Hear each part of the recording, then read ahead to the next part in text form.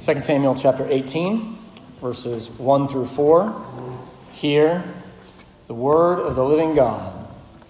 Then David mustered the men who were with him and set over them commanders of thousands and commanders of hundreds. And David sent out the army, 1/3 under the command of Joab, and 1/3 under the command of Abishai, the son of Zeruiah, Joab's brother, and 1/3 under the command of Ittai the Gittite. The king said to the men, I myself will go out with you. But the men said, You shall not go out, for if we flee, they will not care about us. If half of us die, they will not care about us. But you are worth 10,000 of us. Therefore, it is better that you send us help from the city. The king said to them, Whatever seems best to you, I will do. So the king stood at the side of the gate while all the army marched out by hundreds and by thousands.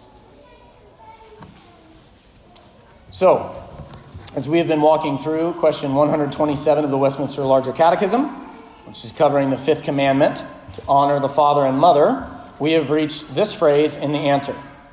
The honor which inferiors owe their superiors is, and the phrase we will focus on today is, fidelity to, defense and maintenance of their persons and authority according to their several ranks and the nature of their places.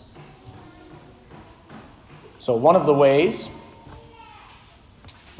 that we honor superiors, mothers and fathers and superiors, is by showing them loyalty. Now, loyalty is a word that has become fashionable to despise. Employers used to talk about being loyal as an employee, but the pseudo-egalitarians have raged enough that very few people still talk that way in today's world. I owe my employer loyalty? That sounds abusive and cultish and toxic to many in our time.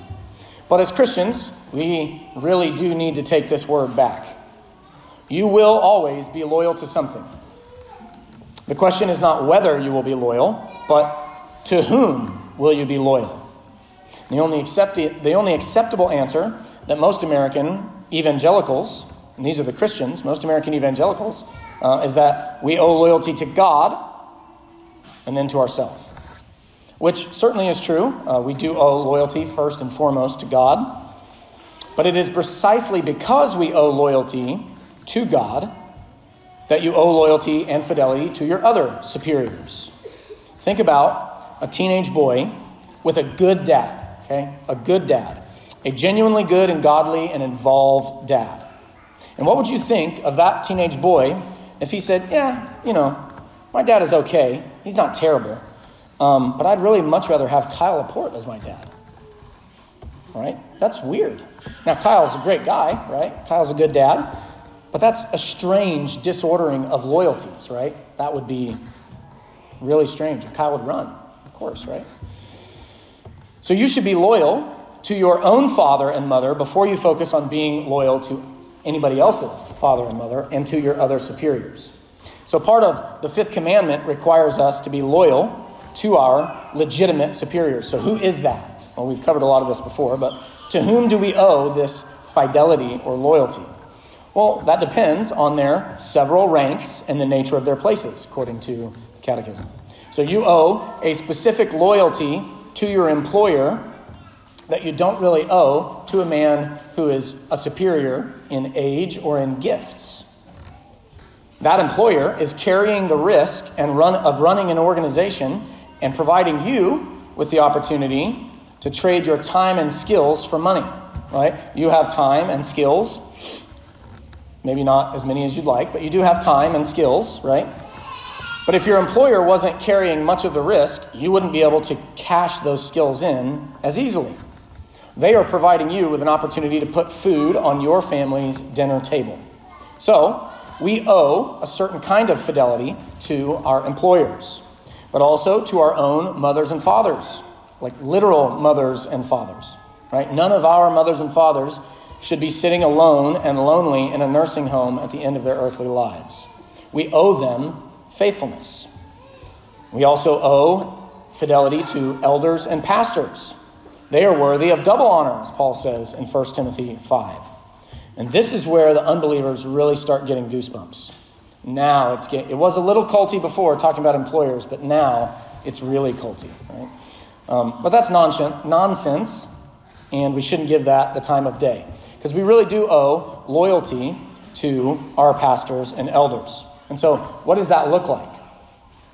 Well, here's a real-life example, especially in our denomination. But a real-life example would be when a pastor or a church in our presbytery gets attacked by the unbelieving culture falsely, that's important, gets attacked falsely by the unbelieving culture, what should we do?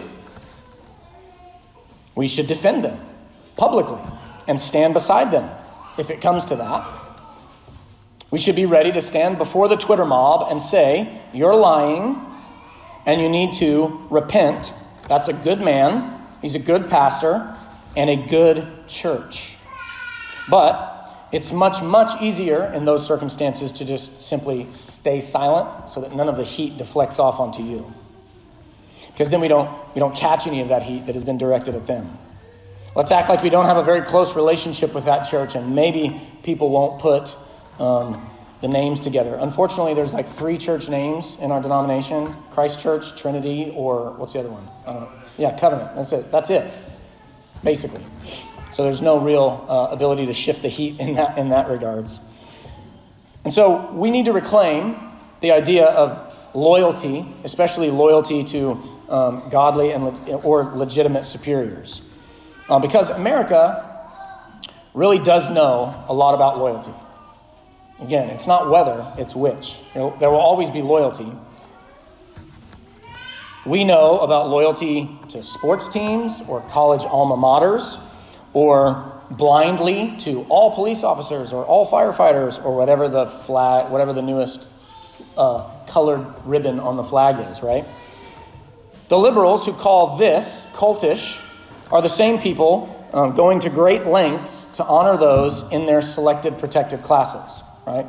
So, honor your own superiors. Protect, what the Catechism says, protect their persons and their authority. Praise them in public. Protect their reputation. Or, as Paul says elsewhere, give honor to whom honor is due. Amen? Well, because we find it easier to talk about the flaws of our superiors than we do to publicly praise them and show them honor and loyalty, we are reminded of the need to confess our sins regularly. So, if you are able, please join us as we confess our sins silently. And then we will do so corporately using the prayer found in the bulletin.